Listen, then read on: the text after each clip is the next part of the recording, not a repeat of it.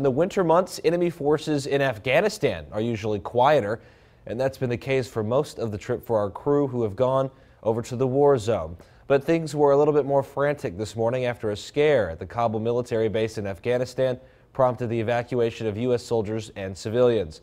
News 3's Steve Fulhart was there and has this report from Kabul. If you see something, say something. Not a bad concept on the home front, especially in a post-9/11 world where maybe schools and public places don't feel as safe.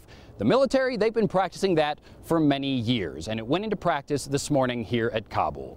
On the northwest side, around 8 this morning, near where we were staying, near where a fuel intake location is, there was an unattended vehicle. Somebody said something, and there was an evacuation notice given. We were all moved to a different part of the base, secure location.